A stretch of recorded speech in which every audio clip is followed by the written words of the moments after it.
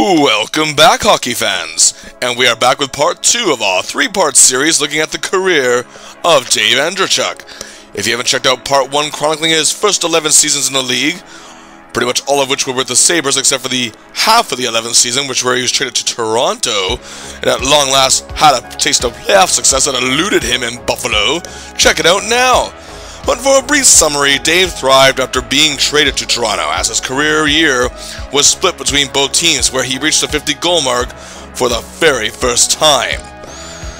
Going into the 1993-94 season, it would be Dave's first full season with the Leafs, and after their miracle run to the 1993 Conference Finals, making it all the way to Game 7, fan excitement in Toronto was at a fever pitch. As a matter of fact, Toronto's sports culture was at a height of a fever pitch in general, to say the least.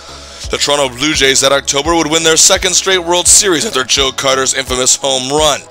Doug Gilmour, along with Jays star Roberto Alomar, were becoming demigods in the eyes of the Toronto community.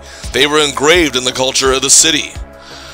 Also, the Leafs and Jays as a whole were all becoming Toronto pop culture icons. Dave was very well in the mix. And while he was beloved for most of his tenure in Buffalo, in Toronto to this day, it's a whole other ball game when you're a great athlete. And to top it off, the city just found out around this time that they'd be receiving an NBA franchise. The Toronto Raptors will be coming to town come 1995. And then there was the Argos, the team people care about the least in this town, and no matter how bad TSN or the CFL want to convince you otherwise. But anyway, Leafs Nation was buzzing, as they got out to a great start, and oh by good I mean great. Wait, I already said great. Well, never mind. They won their first 10 games. Yes, 10 games to start the season. That would be an NHL record, by the way, that has only been tied once since, and the previous record was 8, shared by, get this, the 1934-35 Leafs and the 75-76 Sabres, the latter of which Dave's first NHL mentor and line mate, Gilbert Perreault, was a huge part of. Dave had 12 points in those games and was a +7 to boot, and Gilmour again was firing on all cylinders. However, the next 10 wouldn't be so kind, as the Leafs would only win 3 games of that set. But Dave was staying hot with 15 points in those games. He was playing excellently with multiple 2-point nights, as the Leafs picked things up again by late November. And on December 1st, 1993, in a game against division rival St. Louis, Dave scored the first 3 goals of the game, his first hat trick as a Leaf, as the Leafs won 4-2, and were 18-5-4 and on fire. Not long after that, however, he had back-to-back 3-point games in a loss against Winnipeg and a win over Calgary. Dave was carrying his momentum from the prior season over. At least power play led by Dave, and a healthy Wendell Clark was among the best in the league. And in January, the Leafs had an 11-game unbeaten streak where Dave had 21 points, including a 4-point night in a win over the Canucks. And yes, Dave looked like he was getting the recognition he deserved, as he made it back to the NHL All-Star Game for the first time since 1990, and he was joined by fellow Leaf teammates Doug Gilmour and Felix Potvin. Dave had a goal and an assist in the All-Star Game. And yes, Dave reached the 50-goal mark for the second straight year, and on the final game of the season with 53 goals and 42 assists for 95 points, he had 4 assists in a road game against Chicago, tying his career-high year from the prior year with 99 points. For the first time in Dave's career, he finished in the top 10 in league scoring, finishing tied for 9th. That year, the Leafs also traded Glenn Anderson to acquire speedy goal scorer and future Hall of Famer veteran Mike Gartner. And the Leafs finished 43-29-12 for 98 points, just 1 point shy of the year prior. But this was the year of the playoff realignment, where it was a top 8 seed format, where the division leaders would take the top 2 seeds and the rest of the teams would be seeded accordingly. The Leafs finished 3rd, and they'd be taking on the 6th-seeded team, the Chicago Blackhawks, who were somewhat of a disappointment that year. We do have to say, however, they were still at a good record, but nonetheless were below expectations. They had a very strong team led by the prowess of Jeremy Roenick in scoring, along with Joe Murphy. He had 2 great defensive forwards, veterans Brent Sutter and Dirk Graham, a defensive core made up of Steve Smith, Eric Weinrich, All-Star Gary Suter, and of course, 2-time Norris Trophy winner Chris Chelios.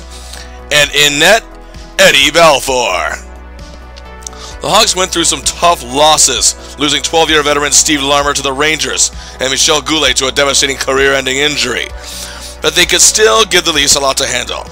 Game 1 took place in front of a rabid crowd at Maple Leaf Gardens. After last season's run, the fans feel they can do it again and go even further, and the Leafs were out to play. They took the Hawks apart, and Potvin was great in net. Dave had a goal and an assist, as did Gilmore, while defenseman Dmitry Mironov had 3 assists. A huge 5-1 win over the Hawks. Game 2 was Felix the Cat and the Eddie the Eagle show. Both goaltenders were incredible. So incredible, in fact, the game was scoreless until the end of regulation. And just over 2 minutes into the extra period, veteran defenseman Todd Gill scores the winner. The Leafs take a 2-0 series lead as we ship to the Windy City. In Game 3, Chicago's top stars finally woke up. They took a 3-0 lead with 2 goals from Tony Amani and another one from Murphy. However, by early in the second period, Elliott, Berg, and Mironov scored to tie the game. Amani gets the hat-trick to give the Hawks the lead back, then scores a 4th in the third to make it 5-3. The Leafs get one back late and press Balfour, but they get nothing in return, and the Hawks are now in this thing. In Game 4, a game my father actually attended, in the first period, the Hawks got off to a hot start again, and this time it was Suter scoring the first 2 goals. But Gilmore scored a power play goal late in the first period, and Dave scores a power play marker late in the second, and it's 2-2 after 2. Rob Pearson gives the Leafs a lead, but Suter gets the hat-trick, and we're off to overtime. And 1:23, and Roenick breaks out, and the Hawks have tied the series at 2. Returning to Game 5 in Toronto, the Leafs' defensive checkers are outstanding. Potvin makes a stop only when he needs to, as he's not facing too much action, but Balfour is bombarded, and it's Mike Eastwood who scores the only goal of the game. Another playoff shutout from Potvin, and the Leafs have the Hawks on the edge. For Game 6 in what would be the last game at the infamous Chicago Stadium. This time, Hawks' great defense tightened up, as did their checkers, and Potvin faced more action, but he was outwalled. So much, in fact, that Mike Gartner, who had been quiet in these playoffs so far, scores the only goal of the game, and the Leafs take the series in 6 games. As their defense and grinders were outstanding, Potvin had 3 shutouts out of the 4 wins.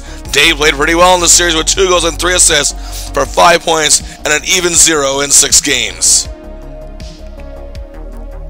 Awaiting the Leafs in the next round were the San Jose Sharks, a team nobody, almost literally nobody, well, hell, I'll even bet their own fans didn't even expect them to be there, that nobody expected them to be in the second round. Yes, in their 3rd year of existence, they slipped into the playoffs, winning 33 games. They'd only won 28 combined in their first 2 seasons.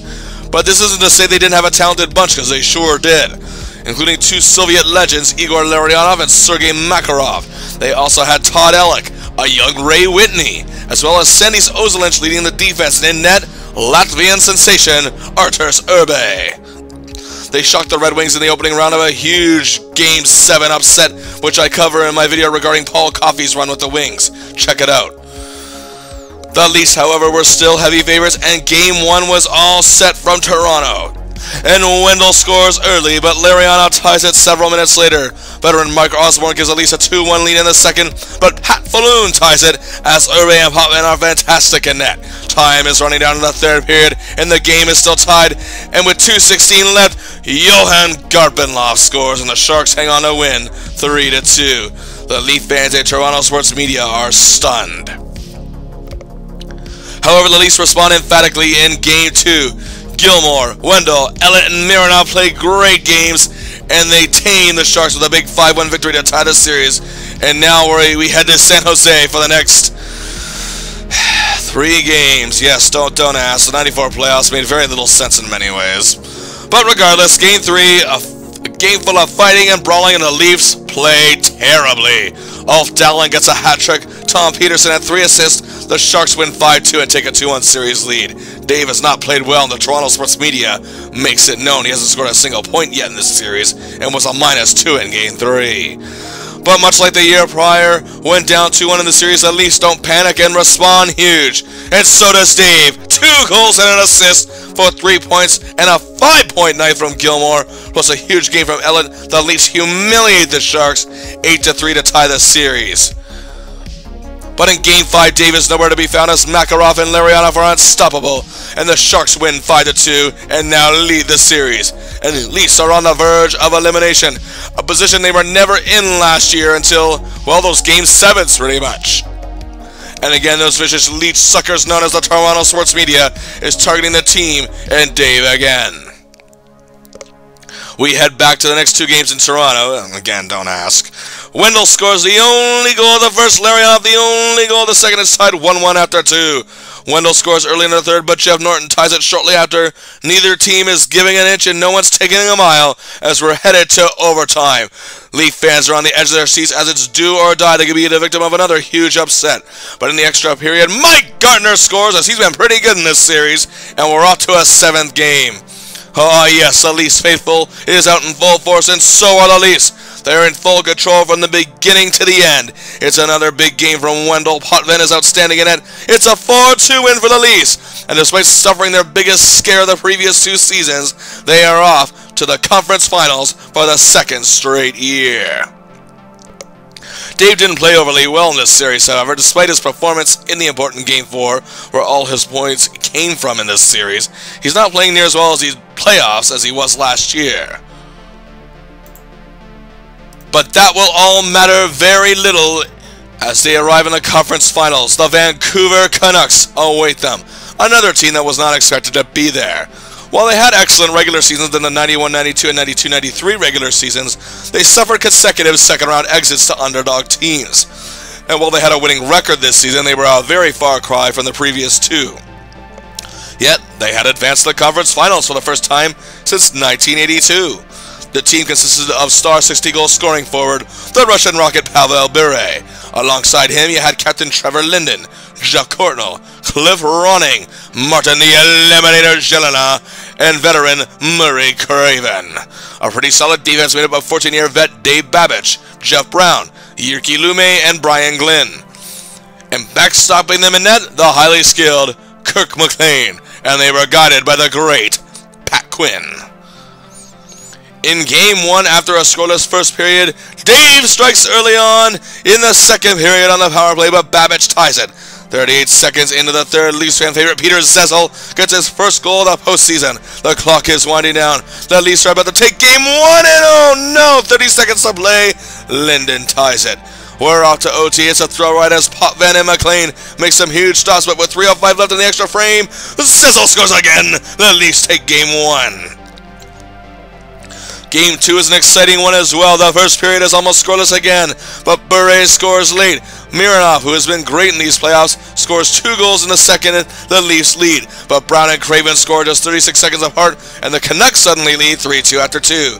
Elliott scores on a power play early in the third. The game is tied at 3, and the clock is winding down. But with 4:14 left, Lume scores, and the Canucks hang on to win. The series is tied as we ship to Vancouver for 3 games. God, I don't think there's a playoff year I love and hate more than 1994. Thank you very much, Gary Bettman. In Game 3, Pat Quinn and the Canucks are playing with a new strategy of defensive coverage that has thrown the Leafs off in a huge way. And while they get to McLean, often he's turning away everything. Potvin is not. Shortly after Bure scores his second goal of the game to give the Canucks a 3-0 lead, the Leafs get frustrated and a brawl erupts, and Gilmore gets ejected, as does Rob Pearson, and Felix Potvin is about as dumb as the rest, as he takes a slashing penalty that gives the Canucks a power play, and Jelena scores an empty netter, an embarrassing spectacle from the Leafs. Game 4, cooler heads need to prevail, and indeed they do, as there's literally only 2 penalties the whole game. Glad they took my advice. But again, McLean is amazing in net, and the Leafs defense is doing their thing as well, and Potvin is turning away some tough shots. The third period is winding down. There's no score, but with 2:25 remaining, Cliff Ronning scores. The Canucks finally strike. And then the net is empty. Pavel Bure ices it. The Canucks win. The Leafs are down 3-1. The biggest deficit they faced in the last 2 seasons, and they've been shut out 2 games in a row by Kirk McLean. Oh man, Game 5, the Leafs need Dave. They need Gilmore, Wendell, and Gardner to really step up. And boy, do they ever! The first period, Gardner sets up Eastwood, his first point of the series, 1-0. Gilmore scores, it's 2-0. Wendell scores his first of the series, it's 3-0. Leafs at their 1. David, however, is still nowhere to be found. The second period, 1:34 in, it's Craven, 3-1. Then it's Lafayette, 3-2. And late in the frame on the power play, it's Greg Adams, 3-3. Yes, the Leafs let that huge lead slip, but there's no scoring in the third period, and we're up to overtime. McLean and Potvin are a respective wall in their nets, and it's a throw ride. This is where Dave gets step up, but the first OT ticks down, and we're off to double OT. And the double OT starts 14 seconds in, Adams scores, and the Leafs season is over. Another dream season ends in heartbreak, and Dave does not play well. A goal and an assist and a -3 to sway another deep playoff run. This time Dave was kind of dead most of the way through. However, this is more of a testament to how well the Canucks played in this particular series, as they shut the Leafs' top guns down completely, as Dave, Gilmour, Wendell, and Gardner just scored a combined 8 points in 5 games, half of which were Gilmour's, and were a combined -10. These are some insane numbers this year, however, as the monster duo of Big Dave and the Killer were on fire with Dave's career year yet again. Gilmour assisted on 35 of Dave's 53 goals, all but 18. That's utterly insane. They also collaborated on 17 assists together to boot, and Dave assisted on 13 of Wendell's goals, as the two were an epic force on the power play. Dave also still clicked with Borchevsky once again, but he missed nearly 40 games due to injury, and he also worked well with star defenseman Dave Ellett. Despite his lackluster playoff showing, Dave had another banner year, finishing tied for 9th in league scoring, his first top 10 appearance, tying his career high in points, leading his team in goals for the 5th time in his career. He also was a career high +22. He played his 2nd NHL All-Star game, and was tied for 6th in power play goals, along with teammate Wendell Clark to boot, and again came up just short of making the NHL's year-end All-Star team voting, finishing 3rd.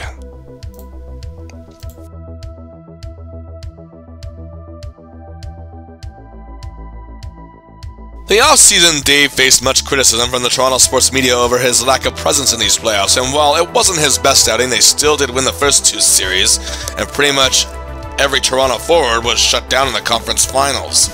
The 94-95 season, however, would be stalled by a lockout, and come October, then November, then December, there was still no hockey. Finally, the issues were settled, and the season was set to get underway in late January, and would be a condensed 48-game schedule where teams would only play opponents from their conference. Dave was named alternate captain of the Leafs, and they also made a huge acquisition, feeling they were just a little too stacked with skilled finesse forwards. The Quebec Nordiques, that is, felt they needed some power and strength, so they obtained Wendell Clark and gave up Matt Sundin. Either way, Leaf fans still had many high hopes, as they felt maybe 3rd time would be a charm. The Leafs were looking somewhat sluggish as a whole to start the season. At 4-4-2, Dave only had 8 points in those first 10 games. After 20 games, Dave had 13 points, kind of lackluster. But the team as a whole was slumping. Gilmour wasn't playing that well. Mike Gardner seemed to be a waste of money even at this point, despite his reputation of being one of the most consistent forwards in the league for many years. In an interview, however, Dave gave to the Tampa Bay Times when something similar happened in 2013, with the season limited to 48 games, that is, he mentioned how everyone at this time was pretty out of shape and could barely make a pass, and said they were dropping like flies in the early portion of the season. Head coach Pat Burns was apparently managing players more than ever at this point, trying to get them going, because he knew in a short season you really can't afford a significant losing streak. Just one can ruin your playoff chances. If you actually watch any games from this ill-gotten season, and not just from the Leafs either, you can see that hockey is absolutely brutal in many games. After 20 games, the Leafs were 9-8-3. Good, not great. Dave slowly started to find his groove again as the season progressed, but the Leafs were very inconsistent. They couldn't find much more of a steady groove than 3 games, and did manage to obtain one 4-game unbeaten streak in this season. They finished 21-19-8. Good enough for 50 points, and good enough for 5th place in the conference. Their opponents in the first round were the same as last year, the Chicago Blackhawks, as they finished 3 points ahead of the Leafs, and have now added star forward Bernie Nichols to their club, and the man who was the face of the team for 10 years from 1980 to 90, future Hall of Famer Denis Savard, who had spent 3 seasons in Montreal and 2 in Tampa Bay during his time away. He brings a great deal of playoff experience to boot, and the Leafs, I'm sure, know this. And EA, the playoffs are back to normal series formats. Hallelujah! Game 1 took place in Chicago, and the Leafs looked sharp. Dave scores a goal and an assist, while Sundin scores 2 goals, and Pop and his great net, the Leafs win 5-2. Game 2, it's the Felix Potvin show again with 42 saves and not a single puck past him, and goals from Sandin Gartner and Mike Ridley, and the Leafs go home with a 2-0 series lead. Yes, the Leafs Nation is psyched for Game 3, many are thinking sweep. Belfour and Potvin are stealing this series, but late in the first period, Ridley scores on the power play, and nearly 3 minutes later, however, so does Gary Suter as tied 1-1. Early in the second period, Suter gets his second of the game, and in the third period, Chris Chelios scores a shorthanded goal at 3-1 Chicago. And with 58 seconds left in the game, Sandin scores, or at least they still have hope, but it's not to be. Chicago hangs on, and they stay in this series. Game 4, Belfour is shining, and the Hawks have a 2-0 lead after 2 periods. But just under 2 minutes into the third, Sandin sets up McCowan, and the Leafs are still in this game, but they can't get anything else past Belfour. The Hawks ice it with an empty netter. They have stunned the Leafs, taking both games on the road to tie this series. Neither team has won a home game. Game 5 back in Chicago, our hero has played well in the first 2 games, but quiet the last 2. Chicago leads 2-0 until 49 seconds left in the second period. Sandin scores to close the gap. And then Gilmore sets a Dave on the power play, nearly 3 minutes into the third to tie the game. However, less than 3 minutes later, Joe Murphy scores and Murray Craven scores a late insurance worker. What the hell just happened? After taking 2 games on the road, the Leafs now find themselves on the verge of elimination. Game 6 is in Toronto, and the fans still have faith. The Hawks score the only goal of the first period. Mironov, Domi, and Ridley all strike for the Leafs. It's 3-1. Yes, Randy Wood scores on the power play under a minute into the final period. 4-1 Toronto. Yes, they still stave off elimination with very Savard scores just under 2 minutes later, but it's okay. The clock is winding. Potvin is stopping all the pucks, and wait, Joe Murphy, 7:11 to play. No, it's 4-3. Oh, okay. All they have to do is hang on, and we're going to overtime, because playoff savvy Brent Sutter ties it with 4:37 to go. And in OT, exactly 10 minutes in, Randy Wood gets his second goal of the game. Maple Leaf Gardens loses it. We're going to Game 7. Oh yes, we are all set for the 7th game, and our hero ties the game late in the first period. Toronto goes on to trail 4-1 and end up losing 5-2. The Leafs season ends in disappointment yet again. Oh boy, Dave would probably like to forget this one. He played well in the first 2 games, but disappeared as the series went on until the 7th game, which they still lost. 2 goals, 3 assists for 5 points, but did finish a +3. But that won't matter to the brain trust that is the Toronto sports media. Dave finished the year with 22 goals and 16 assists for 38 points in 48 games this year, and he and Gilmore weren't clicking much that season. He did, however, find his groove with 10-year veteran Mike Ridley, who had joined the team that year, and assisted on almost half of Dave's goals, and even worked well with newcomer Matt Sandin as well, and defenseman Todd Gill. Dave's 38 points were still enough to finish second to Sandin in team scoring. He did manage 8 power play goals, but the Leafs power play took a nosedive as a whole. That could be attributed to Wendell Clark's departure. Dave also finished, however, a -7, the second worst mark of his career. It wasn't a good year, but even with that stat, we can't call it overly bad, however. The Leafs team as a whole seemed to lose focus, simply just a forgettable season.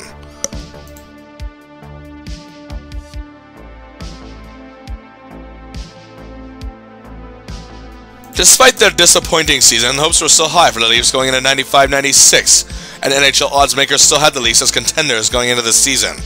And they had made a huge deal in the offseason, as on July 8, 1995, the Leafs took a gamble trading arguably their best defenseman at that time, Dmitry Mironov, and a 4th-round draft pick to the Pittsburgh Penguins for seasoned veteran and future Hall of Famer Larry Murphy. Murphy had 15 seasons under his belt and was still a very healthy player, and at that point he was 4th all-time among defensemen in scoring. He was also an All-Star, and had 2 Stanley Cup rings to his credit. Dave also was looking to find his full groove again and hoped that he and Gilmore could reignite their chemistry, and that was on the mind of the Toronto fans and media. The Leafs did not get off to a very good start, to say the least, and Dave had 8 points in 10 games. He was a -5, and the team as a whole just seemingly wasn't clicking. The normally calm, cool, and collected GM Cliff Fletcher started panicking, but the Leafs would go unbeaten in 9 of their next 10, and Dave had 12 points in that stretch, including a 3-point night over the Washington Capitals. After that, though, Dave started struggling just a little bit. But at the halfway point of the season, the Leafs were 20-14-7 for 47 points, looking pretty good, and Dave still had 31 points. Still good, even though it's not his usual numbers. But he went on a 5-game scoreless slump, and this sort of thing that happens to him at times. but he was also an abysmal -7. The media, boo birds, and even Toronto fans were starting to turn against him. It would get worse as he'd go scoreless in 8 of 9 games not long after that. Not to mention the Leafs had plummeted down the standings and one point even going winless in 10 of 11, and then later going on an 8-game losing streak, which turned into 10 games winless overall. The trade rumors were brewing, and the rumors of Pat Burns' job as coach were also in jeopardy, and that would come to fruition. He was fired and replaced by Nick Beverley. Since the new year, Cliff Fletcher had made 6 trades. On March 13, 1996, the Leafs hosted the Winnipeg Jets. Scoring machine Keith Tkachuk opened the scoring, but Dave struck on the power play. But Mike Eastwood would give the Jets their lead back shortly after. With a minute to go in the period, Dave sets up Gilmore, who scores to tie it. The only goal of the second period comes out Dave's stick again on the power play. The Jets were tied early in the third and ended in a 3-3 tie. Dave perhaps played his best game all year for the Leafs, and was named first star, getting a warmer reception from the Leaf fans that he'd gotten recently. It was a great night for our hero, and shortly after that game, he found out he was traded. Indeed, that very night, on March 13, 1996, Cliff Fletcher, who had been a busy man, as he already produced a trade that day that brought Wendell Clark back to the team from the Islanders, he traded Dave for a pair of draft picks to the New Jersey Devils. Oh, save the suspense, the draft picks never panned out. Huh, nice one, Cliffy. Dave may not have been having a good year, but he was only 32 years old. He was staying healthy for the most part. And then Lamorello definitely played Fletcher like a fool on this one. And also something to point out that this was the era of the neutral zone trap system of defense, also known not so fondly as the dead puck era. It was really taking shape. Some players adapted to it, yet a player of Dave's style, referring to others like him as well that is, had great difficulty, and it wasn't just them. It was highly skilled players racking up some 90-point to 100-point seasons who were swallowed by that system, and were just never able to fully readjust. The team that perfected that system at this time was the New Jersey Devils. Dave's last days at Toronto consisted of 20 goals and 24 assists for 44 points in 61 games. The chemistry between he and Gilmore was a step up from last year, and he also clicked well with Sundin as well as Larry Murphy in those final days. With his 44 points in 61 games, it wasn't the best way to end his tenure in Toronto, and he was a career worst -11 at that point. And he was going to a team where the neutral zone trap system is king. Many wonder what Dave's role would be. He spent parts of 4 seasons with the Toronto Maple Leafs, including 2 full seasons, and even one of those wasn't really a full season. But regardless, he became popular instantly among fans. Finally made not 1 but 2 deep playoff runs, reached the 50-goal mark twice, both for the first times in his career, and had insane chemistry with Doug Gilmore. His time may have ended with a whimper, but in the 4-1-6, he is still remembered by fans of that era.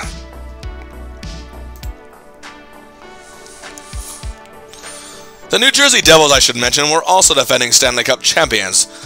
They shocked the Detroit Red Wings in a 4-game sweep the year prior.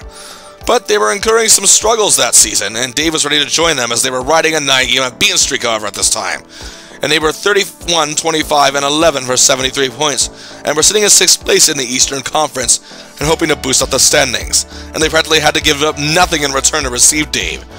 Despite being a defensive-minded team, they had some immense talent up front, such as Steve Thomas, Bill Guerin, veteran John McLean, Stefan Riche, Peter Sikora, Bob Carpenter, and Neil Broughton. But again, the core of their team was their defense, led of course by Captain Scott Stevens, Scott Niedermeyer, Gritty Ken Denico, Sean Chambers, and Dave's longtime Buffalo teammate, Phil Housley, who had also just recently arrived to the team. And in goal, they were backstopped by third-year All-Star, Marty Brodeur.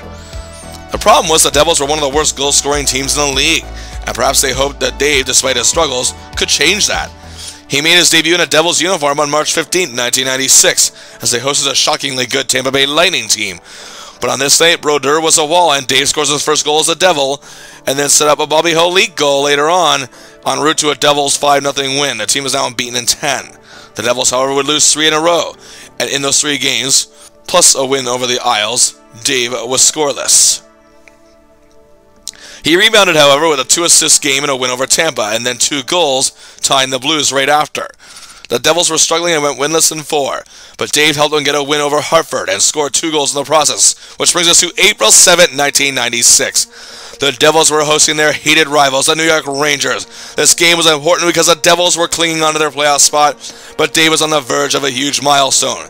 It was 14-16 into the first period. Scott Stevens set up Dave to score on Mike Richter, and with that goal, Dave scores career point number 1,000. He had become the 46th player in NHL history at that point to reach the mark. But he was far from done. Just 2:14 later, he assisted on a Bill Guerin goal. And then 2:15 later, he and former Sabres teammate Phil Housley set up John McLean. The Devils go up 3-0 on the verge of a 4-2 win. However, the season wound down, the Devils found themselves on the verge of missing the playoffs. After a win over the Washington Capitals on April 11th, the Devils were tied with the Tampa Bay Lightning for points. But due to having less losses, that meant the Lightning were 8th, and the Devils sat at 9th. After Tampa defeated the Rangers a day later, the Devils were out, becoming the first Stanley Cup champion since the 1969-70 Montreal Canadiens to miss the playoffs. Dave scored 8 goals and 5 assists with the Devils in 15 games for 13 points. He instantly found chemistry again with former teammate Phil Housley, as well as Randy McKay. Unfortunately for Dave, his presence on the Devils, despite the team having a winning record, and his contribution was not enough to get them in the playoffs. And for the first time since 1986-87, and only the third time in 14 seasons, he will not appear in the postseason. Before the trade to New Jersey, the Leafs didn't have a good record. They were 25-31-12, while the Devils were 31-25-11. The Leafs still had Sundin averaging more than a point a game at that time. The Devils didn't have one forward doing so. After the trade, the Devils' scoring didn't improve with Dave's arrival despite him playing well, and Toronto actually kept improving under new coach Nick Beverley as the team as a whole brought it together to clinch a playoff spot. However, they would lose the St. Louis Blues in 6 games in the opening round. In 76 games, Dave had a grand total of 28 goals and 29 assists for 57 points, and he tied his career low with a -9, but he did score as 1,000 career points seemed to be fitting in with New Jersey.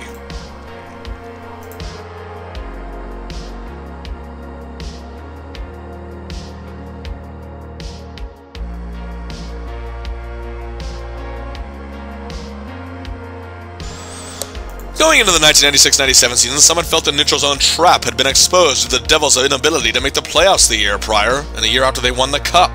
Head coach Jacques Lemaire, however, wasted no time in making sure this team was once again the cream of the crop.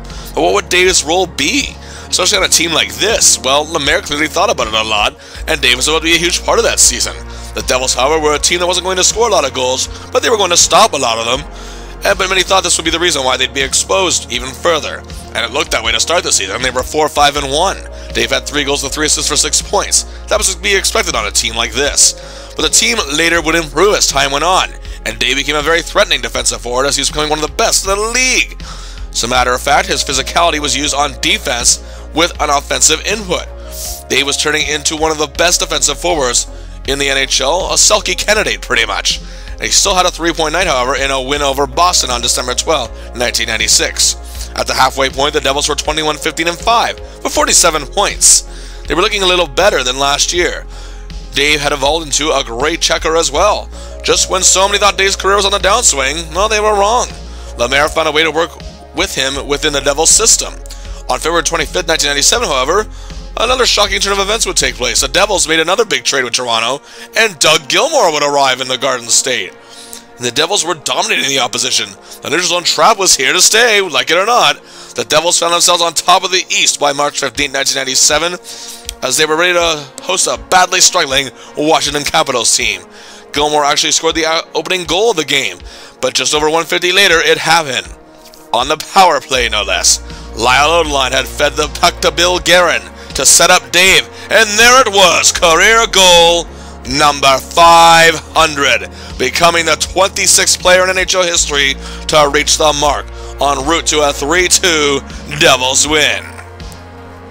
The season was winding down and the Devils had clinched first place already going into the final game of the year at the Philadelphia Flyers. During the game, Dave got tangled up behind the net with Flyers rookie defenseman Jani Niinimaa and suffered a non-displaced fracture of his ankle. And Dave, who was looking at his best chance to be out in the Stanley Cup, be out for at least a couple weeks. The Devils finished 45-23-14, best record in the East, second best record in the whole league.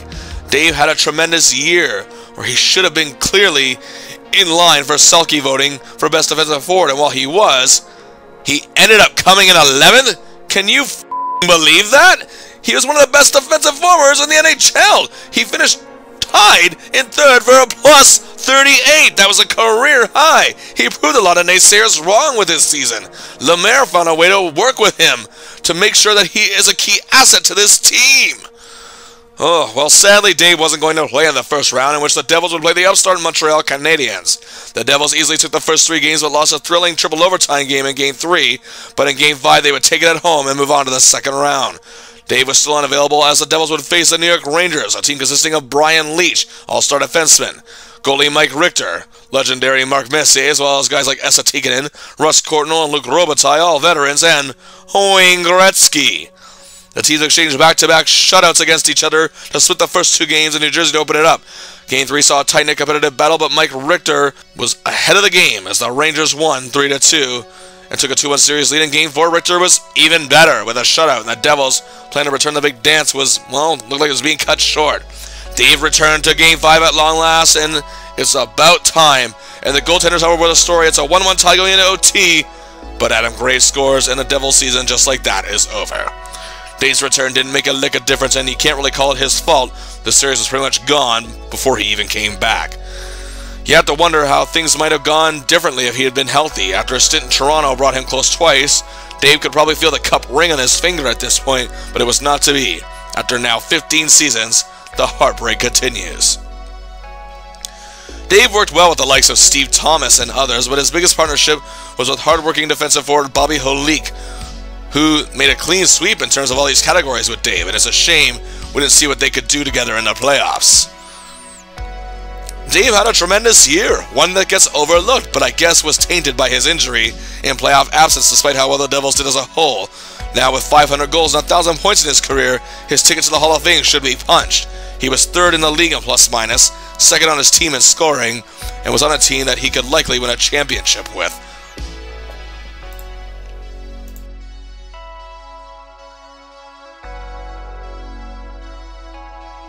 With 15 seasons under his belt and a bad injury, it was somewhat of a curiosity to see how Dave would go in the 1997-98 season. He actually would stay healthy most of the season, only missing 7 games.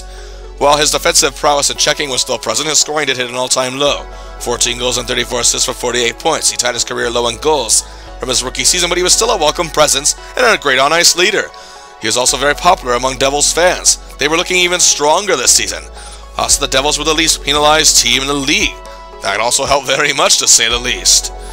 They finished 48-23-11, 107 points, and were a big Stanley Cup favorite. Dave would be healthy for the playoffs this time, as the team finished once again with the best record in the East, and 2nd best in the league, as our hero has another chance to be a champion. In the opening round, they faced the highly upstart Ottawa Senators, who spent their first 4 NHL seasons being the proverbial laughingstock of the league, but have built quite a bit of talent. A highly talented goaltending duo for one of Ron Tugnutt and Damian Rhodes. A solid defense made up of Wade Redden, Igor Kravchuk, and Chris Phillips, to name a few. Up front you had Sean McEachran, 3rd-year forward Daniel Alfredson, and superstar forward Alexei Yashin. In Game 1, Rhodes and Brodeur were amazing in net, but it was the Sens who led 1-0 in the 3rd period. But with 3:24 to play, Gilmore scores. We're going to OT and just 5:58 in. I don't believe it. Bruce Gardner scores, and the Sens stun the Devils and the hockey world to take Game 1. Game 2, the Sens are up 1-0 early, but on the power play, it's Morrison to Gilmore to Dave. He scores. The game is tied. Gilmore continues his epic night, and the Devils win 3-1 and tie the series as we head to Ottawa. In Game 3, the Devils' defense is incredible, but as is Damian Rhodes in net for the Senators.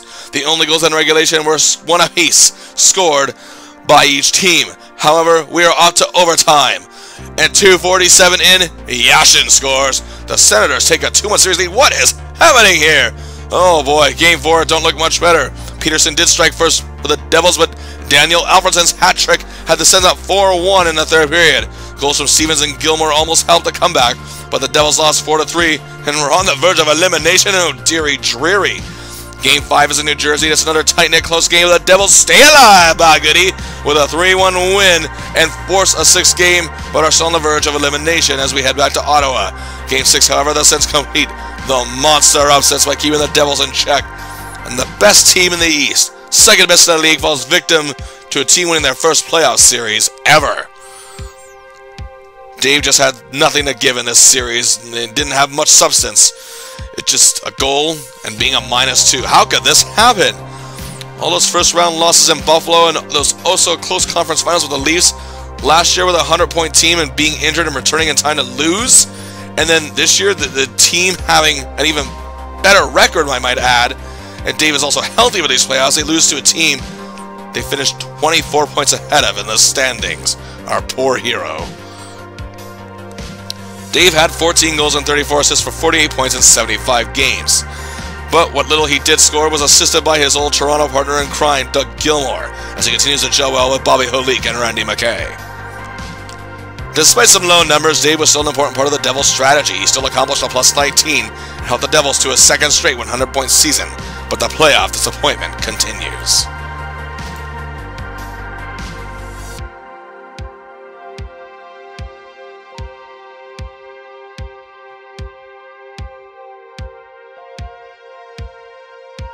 As Dave was ready to enter his 17th NHL season, the Devils, well, they needed to make some changes. They had 2 back-to-back 100-point seasons, yes, and their trap system was changing the game, for better or worse, depending on who you ask. But they needed to shake things up a bit. As a matter of fact, it was the end for Jacques Lemaire in New Jersey as a head coach. They also parted with Doug Gilmour and Steve Thomas. They now had Jason Arnott on the club, a trade from last season, and Robbie Fatorak took over as head coach. And to start the season, Dave looked like he found his scoring touch again with 10 points in 10 games, but injuries started to hit our hero, as he already missed 1 game early on in the season, but would miss 5 in November. He'd also missed 21 games between January 5th, when he got hurt, to his return on February 20th. He'd missed a total of 30 games all season. Upon his return, he went on a 13-game pointless streak, the longest since his rookie year, and was a -6 during that time.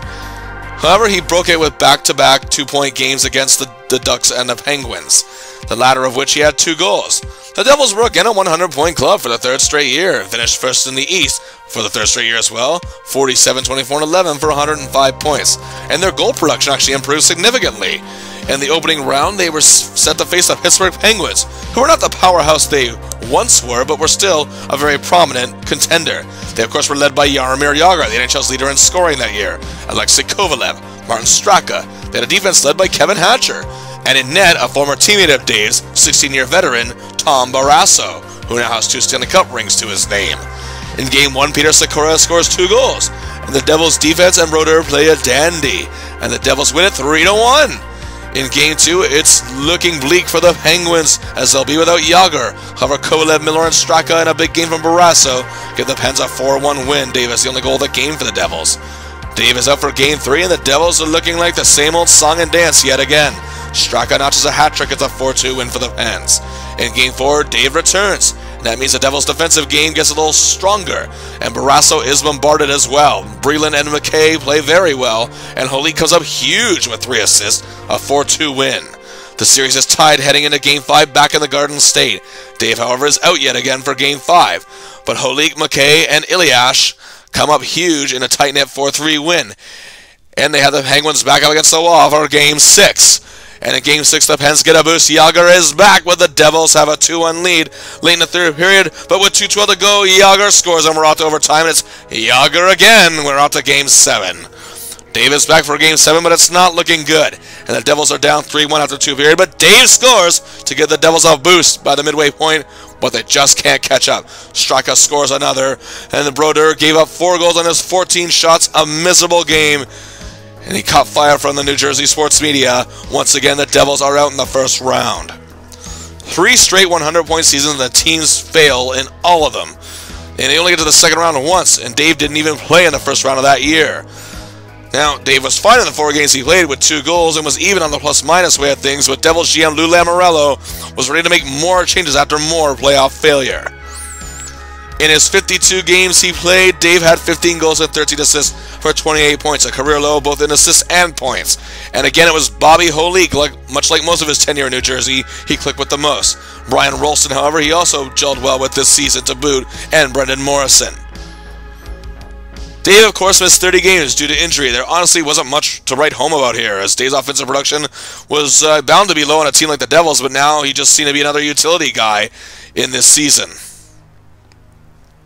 One of the changes Lamoriello was about to make was not renewing Dave's contract. His time in New Jersey after 4 seasons, 3 of them full seasons, were done.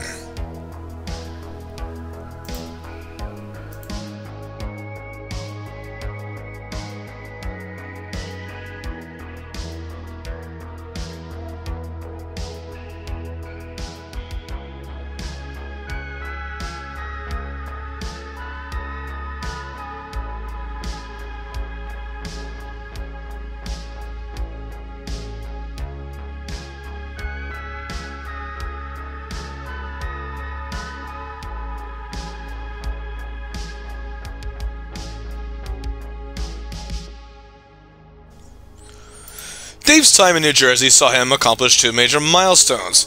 He had one excellent season with the club, but at 36 years old, he was about to enter his 18th season when there was still one milestone he wanted more than any other: the Stanley Cup. Sadly, his last 2 seasons in New Jersey gave him his 10th career first-round playoff exit. In the summer of 1999, the Boston Bruins still saw value in Dave and signed him to a 1-year deal, for the same reason any other team wanted him: to strengthen their power play. And the Bruins had a pretty good power play the year prior, and he was joining a team coached by a man he is indeed very familiar with: Pat Burns. The Bruins' defense was solid, and indeed they needed more goals, and Dave, when healthy, can likely add anywhere between 20 and 30. The Bruins did have talented forwards, however, such as a guy named Joe Thornton, who had yet to find his full groove. They had a hard-working Anson Carter. They had Steve Hines, and their best scoring forward, Jason Allison. In goal, they had Byron Dafoe, who had an incredible season the year prior. And their defense was pretty strong, made up of veteran Don Sweeney, Kyle McLaren, and Hal Gill. Oh, and yes, going into his 21st season, yet still playing like he's a youngster, the great Ray Bourque. This Bruins team seemed like it was going somewhere with Burnsy behind the bench, and he full well knew what Dave was capable of. The Bruins, however, got off to an awful start, and were winless in their first 9 games, where Dave did have 5 points, it was a -1. The Bruins were now rolling, however, as they found themselves going for their 3rd win in a row in a game on the road against the Tampa Bay Lightning. And Dave scored the opening goal on the power play, set up from Bourque. And then Ray put one in the net himself, and in 1:15 after that, Dave scores his 2nd of the game. 22 seconds after that, Thornton puts the Bruins up 4-0. By late in the second period, Tampa had started a comeback, but Dave scores a hat-trick, the 12th of his career, his first since December 1st, 1993. He scores one more, a 4-goal game. He's named the first star of the game. Dave looks like he's back to where he needed to be, and this continued on as the Bruins would go unbeaten in 14 of 17 games in that stretch, and Dave had 14 points in those games.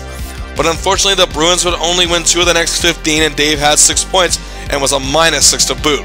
But this wasn't all down to him. The team was a disaster. There was a point, too, where Dave would go pointless in 8 of 9 games. And on March 6, 2000, a shocking trade took place. That would involve Dave, but as many know, he wasn't exactly the principal part of his trade. The Boston Bruins traded Dave and future Hall of Famer Ray Bourque, who had spent all 21 of his NHL seasons in Boston, to the Colorado Avalanche in exchange for Martin Grenier, Samuel Paulson, Dave's former Devils teammate Brian Rolston, and an option for a first-round draft pick in either 2000 or 2001. Either way, Bourque may have been the big shock because he wanted to play for a contender, but now Dave gets that chance as well. The Bruins at the time of the trade were 19, 26, 17, and 4. Yes, overtime losses are being counted now, with 59 points, and their playoff hopes fading. The Avalanche were 30, 26, 10, and 1 for 71 points. A good record, but not as good as a team of that caliber should be. They were slightly struggling in a few different ways. Dave's time in Boston saw him score 19 goals and 14 assists for 33 points in 63 games. And once again, much like his whole career, he just finds chemistry easily with a hard-working acclaimed forward or a superstar, or both. And with Anson Carter, he found a lot of great chemistry. And their size up front clicked. He also clicked very well with Ray Bourque and Steve Hines. Dave seemed to be doing slightly better in Boston than he was in his last days with the Devils, but it wasn't enough, as the team as a whole was just in a heap of a mess. And good old Harry Sinden making them moves, hey? His time there would just last 64 games, but he did score his 12th and what would be his final hat-trick of his career. Dave's time in Beantown is a blip on the radar screen of his career, pretty much a trivia question on a hockey quiz night. Nothing more, nothing less. But there was hoping for another chance at the Cup now in Denver. The Avalanche, despite some recent struggles, were still one of the best teams on paper in the entire National Hockey League, and with Bourque and Dave on their club, that certainly couldn't hurt their chances. They had the dynamic duo of Joe Sakic and Peter Forsberg, the latter of whom was having injury issues, however. They had the highly talented Milan Hajduk, Chris Drury, Alex Tanguay, Adam Deadmarsh, a defense made of Sandys Ozolinsh and Adam Foote, who Bourque would now be joining, and in net, the great Patrick Waugh. They were coached by the ever-so-popular Bob Hartley. Dave made his debut for the Avalanche on March 7, 2000 as the team was on a road trip out west, and in back-to-back wins over the Flames and the Oilers, Dave had an assist in each of those games. but it didn't seem Dave factored much into the team's plans. His ice time was very limited. His plus-minus rating was plummeting further. There were other left-wingers above him in the pecking order. He did get his first and only goal with the Avalanche in a win over the Oilers. Despite all this, Colorado went on a tear after this trade. 12-2-1, finishing the year 42-28-11-1 for 96 points. Third place in the West. Dave again is on a team that has a chance to win it all. In the first round awaiting the Avalanche were the Phoenix Coyotes. They were led by such stars as Keith Tkachuk, Jeremy Roenick, and Shane Doan. On defense you had veteran Teppo Numminen, Jyrki Lumme, and Dave's former Devils teammate Lyle Odeline. And in net, the awesome Sean Burke. Game 1 took place in Denver, and this night belonged to the Avalanche. Dave scored the second goal of the game en route to the Avs taking a 4-0 lead. The Coyotes tried to make a game of it, but the Avs take it 6-3. Game 2, the Avalanche continued to roll, and so did Dave with an assist in a 3-1 win. The Avs are up 2 games, headed to the desert. In Game 3, it was a tight-knit battle, tied at 2-2 after Roenick scored to tie it in the third period. But 29 seconds later, Denmarsh scored, and then scored another. That one being an empty netter, a 4-2 win on the verge of a sweep. In Game 4, however, the Coyotes weren't giving up despite the odds being stacked against them. They took a 3-0 lead, but Dave broke the shutout and Denmarsh would score late in the third period. However, it was too late and the series shifts back to Denver. And it's a tight-knit defensive game, but the Avs hold on after Peter Forsberg scores the game winner early in the third period to win it 2-1 and take the series 4-1. While Dave was part of a '97 Devils team who won the first round match, he didn't play in that series. So this was technically his first series win since 1994 with the Toronto Maple Leafs, and he played pretty well. 3 points in 5 games. Next up awaiting the Avs was their heated rivals, the Detroit Red Wings, who were only just a few years removed from being a Stanley Cup champion. However, they still had that great talented core: Steve Yzerman, Sergei Fedorov, Shanny Lidstrom, Chris Osgood in net. This team was still stacked and still coached by Scotty Bowman. Game 1 in Denver saw Patrick Roy acquire a shutout in a very close 2-0 win for Colorado. It's another close game in Game 2 as Juan Osgood put on a goaltending spectacle, but the Avalanche win again, and the Avs stay undefeated at home in these playoffs with a 2-game lead headed to Detroit for the next 2 games. Detroit, however, took Game 3 after a big night from Nick Lidstrom, and the Wings take it 3-1 and cut Colorado's lead down to 2-1 in the series. In Game 4, the Wings held a 2-1 lead as the third period was ticking down. All those big stars were getting shut down, but with 4:27 to go, Sakic to Hayduk to Dave! The game is tied and we're going to OT. Just over the halfway point of overtime, Chris Drury scores, and the Avalanche had the Wings on the verge of elimination. The Avalanche maintained simple control in Game 5 back at home, took a 2-0 lead and never looked back in a 4-2 win, winning the series in 5 games. Dave only had 1 goal, but it was a biggie, as he was key also in maintaining many of the big Detroit stars who were shut down in certain games. For the 3rd time in his career and first time since 1994, Dave was about to play in a conference final series, and awaiting the Avalanche were the defending Stanley Cup champion, the Dallas Stars, who had eliminated the Avalanche in a 7-game series in the conference finals a year prior. The team was stacked to the gills. Future Hall of Famers Mike Modano, Red Hall, Joe Nieuwendyk, a tremendous group of defensive forwards led by Yuri Letnin, another Hall of Famer Guy Carbonneau, Kirk Muller, and Mike Keane. A defense led by another future Hall of Famer, Sergei Zubov, along with Daryl Sador and team captain Darian Hatcher. And in goal, you guessed it, another Hall of Famer, Ed Belfour. Game 1 in Dallas, both teams and defenses are putting it all out there, and the only 2 goals were scored in the second period by Colorado, Dave assisting on one of them. The Avs take a 2-0 win. In Game 2, a very competitive close game, but it's the Stars who avoid losing 2 games at home with a 3-2 win. The series shifts to Colorado for the next 2 games, and the Avs fire on Belfour constantly, who stands on his head, but it's Wah who gets his second shutout of the series, another 2-0 win for the Avs, and a 2-1 lead in the series. In Game 4, however, Brett Hull went to work, and the Stars were on fire, and the Avs lose their first playoff game at home this postseason, tying the series at 2. Back in Dallas for Game 5, another exciting, tight game. Tied at 2 after regulations, we were up to OT. In the extra frame, however, Joe Nieuwendyk scores, and the Avs on the verge of elimination. For Game 6 back in Denver, after a scoreless first period, Bork and Hull exchanged goals in the second. And it stays that way for a while. By late in the third period, it looked like we're going to another overtime game. But with 3:51 to go, Drury scores. The Avs hang on a win. We are going to Game 7. And indeed, the deciding game in Dallas, it does not look good. The Avs are down 3-0 after 2 periods. But Forsberg scores a shorthanded goal. And with still over 11 minutes to play, Hayduk scores, and the lead is cut to 3-2. The Avs still have a chance. So many chances, so many opportunities, but they just can't capitalize. Dave, he's hustling out there, trying hard to keep from losing yet another playoff series. But the clock winds down, and Dallas wins, and they're going back to the finals. Dave sadly didn't factor too much in this series, and to boot, not only did he miss a chance at the finals again, but the Stars did lose to the New Jersey Devils. Ouch. Dave only scored a goal and 2 assists during the regular season for the Avalanche. His goal was assisted by Sakic and Bork, and both assists were to Adam Deadmarsh, and collaborations on both were from Peter Forsberg. And I thought his time in Boston was a trivia question, but so did his brief tenure in Denver.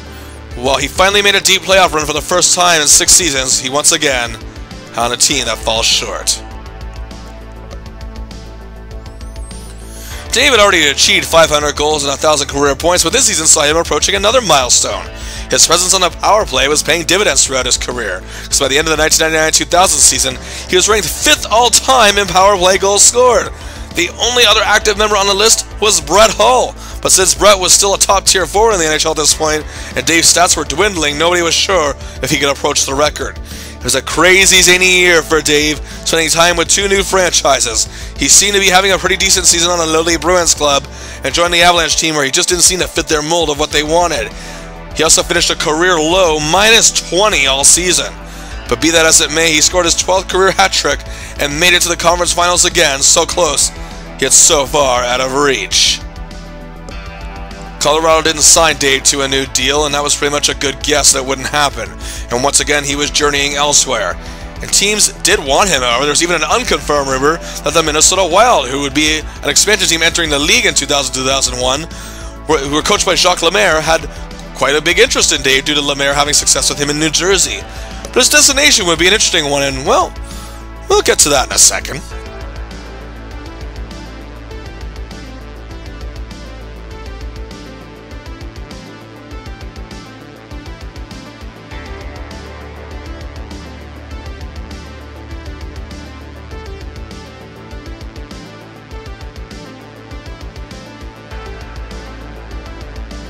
So in the offseason in 2000, Dave was exploring his options. And while his value as a goal scorer may be diminishing, I don't want to be misquoted here. His value as a player was still very much a huge factor. Still very much gave him immense redeeming value. He had veteran leadership. He could still bring size to the game, and was a solid defensive forward to boot. But it dropped a few jaws where he would decide to go next. He was going back to where it all began. Yes, the Buffalo Sabres. Mind you, things had changed, however, quite a bit in the 7 years Dave had gone. The Sabres had actually built a contender on the back of their megastar goaltender, the Dominator Dominik Hasek, who at this point had won the Vezina Trophy 5 times in 7 seasons. Not to mention, he also won the Hart Trophy as league MVP twice. On defense, to name a few, they had Alexei Zhidnik, Jason Woolley, and veteran Jason Patrick. Up front, they were led by Miro Jatan, and other reliable forwards such as Stu Barnes, J.P. Dumont, Chris Gratton, and Doug Gilmour. The team was coached by Dave's former teammate, to boot, Lindy Ruff. Goals were not a huge issue for the Buffalo Sabres, as they did, however, again, lack scoring, and Dave was brought in to help, as they figured another 20-goal scorer and power play master can't hurt. The Sabres team, however, was in uncertainty. They just lost team captain and probably their best all-around player up front in Mike Peca. And they were just slightly removed from a Stanley Cup appearance in 1999, where they lost to the Dallas Stars. Dave was welcomed back with open arms as he received a huge ovation as he skated out for his first game back in a Sabres uniform since 1993, as they played a home game in a win over the Los Angeles Kings, where Dave scored a goal. The Sabres would go on a 5-game winless streak but bounce back, going unbeaten in 9 of their next 10. And Dave was doing fairly well as a goal scorer, but still providing some good defensive presence as well. He had 8 points in that stretch. Dave would go on a 10-game scoreless drought in December, but he was still actively working hard to help the Sabres team win. And they were doing amazing. Dave was helping them improve on their power play to boot. And he had 2 3-point nights later in the season. One on the road against the Rangers, and one at home against the Tampa Bay Lightning. He was the first star in both games. The Sabres finished 46-30, 5-1 for 98 points. But in a stacked Eastern Conference that was only good enough for 5th place. Still very good, however. But Hasek was the one who was unstoppable. The Sabres had the least amount of goals scored on them in the entire NHL. How glorious this would be for Dave to come back to where it all began and win his first Stanley Cup, doing so in Buffalo. In the opening round, the Sabres were ready for a Philadelphia Fire squad. A team full of perseverance and tenacity. Marred with injuries, they still maintained a great record. They made a big coaching change, hiring Hall of Famer Bill Barber. And without Eric Lindros all season, John Leclerc missing 66 games, the Flyers still boasted a great lineup of Mark Recchi, Eric Desjardins, Keith Primo, young Simon Gagne, Dan McGillis, Damon Lankow, and in net, Roman Chikmanek. The Flyers were among the league leaders with man games missed, but still were a 100-point club. Game 1 in Philly, Chikmanek and Hasek put on a show, but all goals were scored in the first period. Gilmore scores the winner, and the Sabres take Game 1 in Philly. Game 2 was a back-and-forth affair which resulted in being tied in 3-3 at the end of regulation. And as the first overtime was winding down with 1:58 to go, Jay McKee scores, and Buffalo takes both games in Philly. Game 3 in Buffalo, the fans were going wild, but with the game tied 2-2 after 2, Andy Delmore scores with under 9 minutes to play. The Flyers stay in the series and win. Game 4 still in Buffalo, the Sabres lead 2-0 at one point, but it was 3-3 by the end of regulation and overtime. Curtis Brown scores, and they had the Flyers on the verge of elimination. In Game 5, however, back in Philly, the Flyers stay alive with a very focused effort and a 3-1 win, staving off elimination.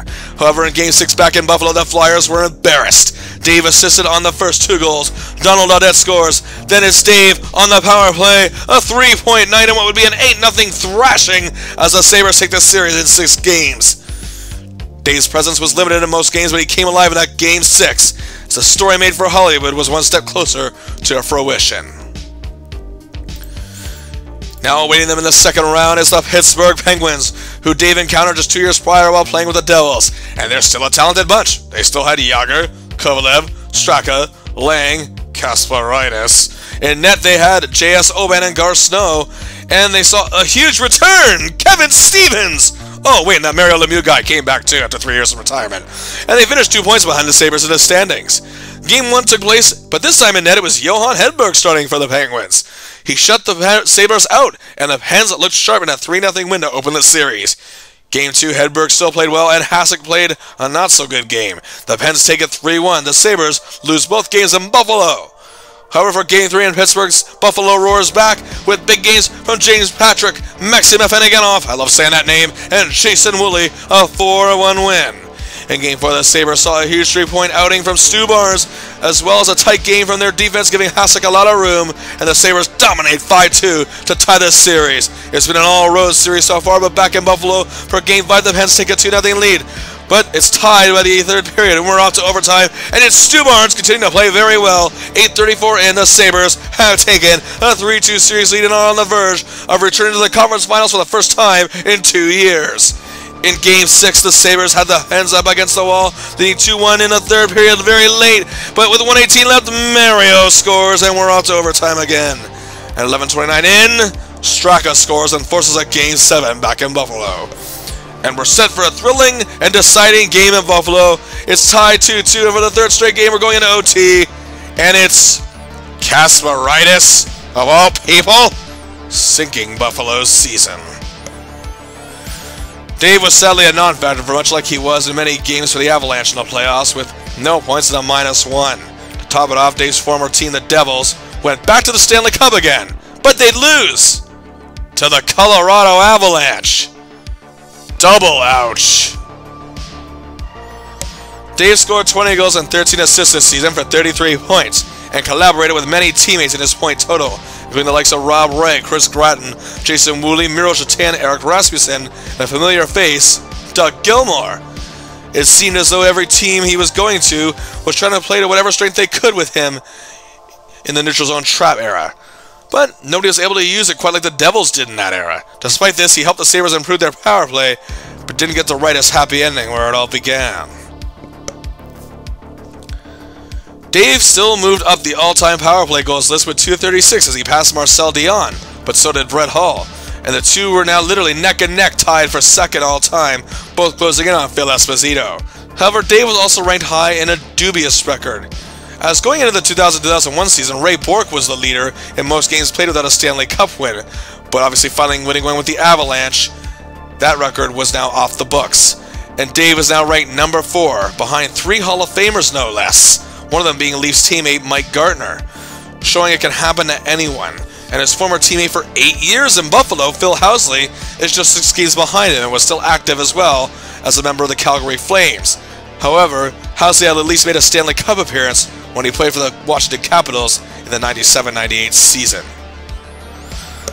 So Dave left Buffalo again, this time for good, and was about to enter his 20th NHL season, and again teams were looking at him, still feeling he had a lot to provide, and he did. But was he going to sign with a contender? After all, even contending teams could use his abilities on the ice. But what team can use his leadership qualities, guidance, mentoring of young players, while still adding those 20 or so goals he's always reliable for? So in the off-season, yes indeed, he could have probably courted some contenders, but he would sign with the lowly and somewhat pathetic Tampa Bay Lightning. And that brings an end to part 2 of our series, as next week we will look at his days, his final hockey days, in Tampa Bay. Are there any other players you'd like to see me cover? Leave a comment below. Also hit like, hit subscribe, and please share this video if you know any indie fans out there. Until next time, I'll see ya.